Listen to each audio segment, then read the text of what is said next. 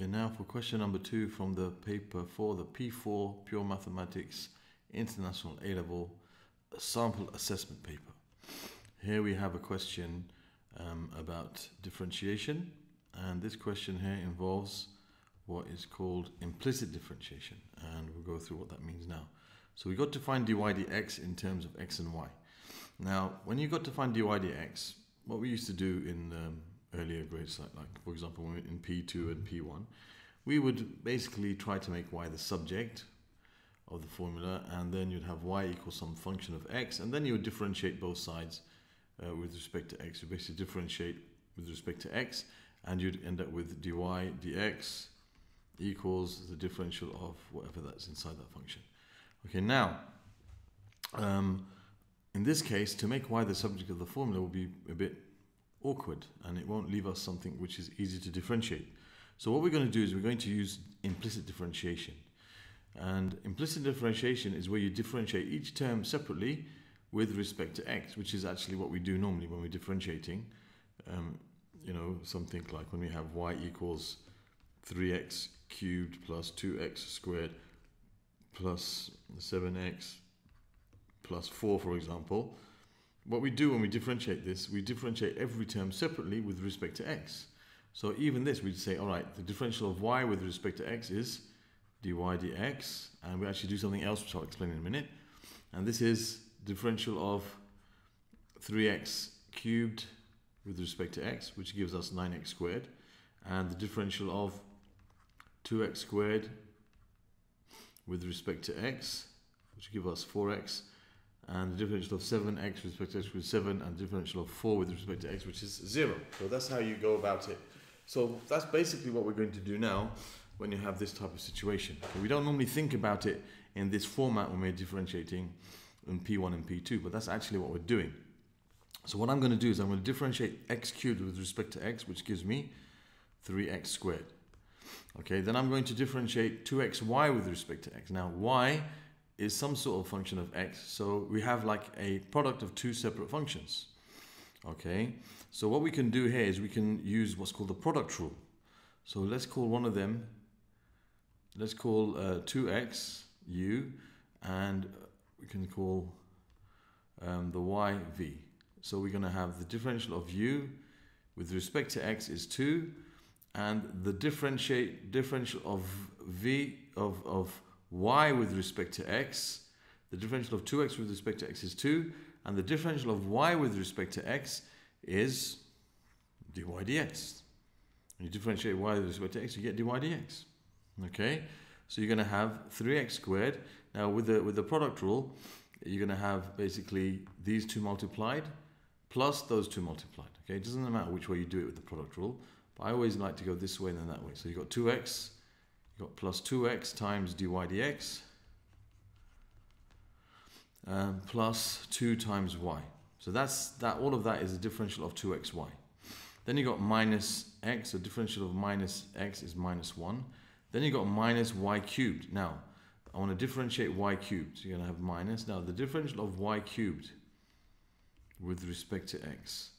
Okay, what you do here is you use basically what's called the chain rule. Okay, so you're basically differentiating the main function with respect to x. So you're going to get so you're going to have 3y squared, and then what you do is you multiply by the differential of what's inside the function. It's like when you do, for example, x. Say you got 2x squared plus 1 to the power of 3, and you want to differentiate that with respect to x. You use the chain rule. So you have 3 times 2x squared plus 1 to the power of 2. So it's like you differentiate the main function. So it's like a bracket to the power of 3. So 3 times all of this bracket to the power of 2. But then you have to multiply by the differential of what's inside the function, which is 4x. So you end up with 12x times 2x squared plus 1 squared. Now that's of course nothing to do with this question. It's just to make you understand what's going to happen here. That's why this becomes 3y squared. So you do 3 times y to the power of 2. Then you multiply by the differential of what's inside the function, which is y. And what's the differential of y with respect to x? It's dy dx. So you end up with minus 3y squared dy dx. is a differential of minus y cubed. Okay, so what you need to do to make yourself remember this, whenever you differentiate something with respect to x and it's not x, like it's y, then you differentiate it as you normally would, but then you always write down, multiply it by dy dx, because you're multiplying it by the differential of what's inside the function, which is y. And the differential of y with respect to x is dy dx by definition. And minus 20 when you differentiate becomes 0, and 0 when you differentiate also becomes 0. They're constants. Okay, so it says find dy dx in terms of x and y, so we have to now make dy dx the subject of this formula. So you can see that there's two terms on this side which have got dy dx with them. So I'll leave those two terms on this side. So 2x dy dx minus 3y squared dy dx is equal to, and the other two terms, or the other three terms, which are the 1 and the minus 2y and the minus 3x squared, when I've put them on the other side. So it's going to be 1 minus 2y minus 3x squared. They go into the other side of the equation. And now we can, we can continue by taking out dy dx as a factor of these two expressions, because we want to make it the subject. So you have dy dx, then you have your bracket, 2x minus 3y squared equals 1 minus 2y minus 3x squared. So therefore your dy dx, if you divide both sides by that bracket, you have 1 minus 2y minus 3x squared over 2x minus 3y squared. Let's see how they ask us to express the answer. It's just in terms of x and y, so that's fine. Okay, that's part A. And there's our answer here. And as for part B, okay, as for part B, let me just tidy this up a bit. Part B, it tells us to find an equation of the tangent to C at the point 3 minus 2. So part B, you got to find the equation of the tangent. So you need the equation of the tangent at the point 3 minus 2. Okay, 3 minus 2. And leave your answer with ax plus by plus c equals 0 with them all as integers. So we need to find the gradient of the curve when x equals 3 and when y equals minus 2. Okay, and when we differentiate a function, we find its gradient function. So dy dx that we found is actually what will tell us the gradient, and we know the x and y values that we need to substitute into here, which will tell us the gradient at that point.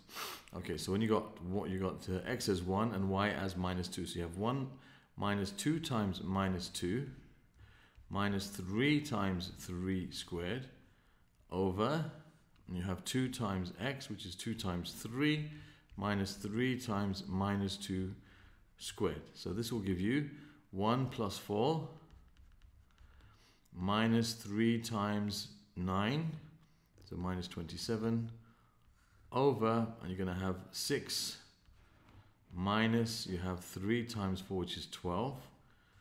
Okay, so you're going to have, that's going to give you 5 minus 27, which is minus 22, over 6 minus 12, which is minus 6, which is going to be 11 over 3.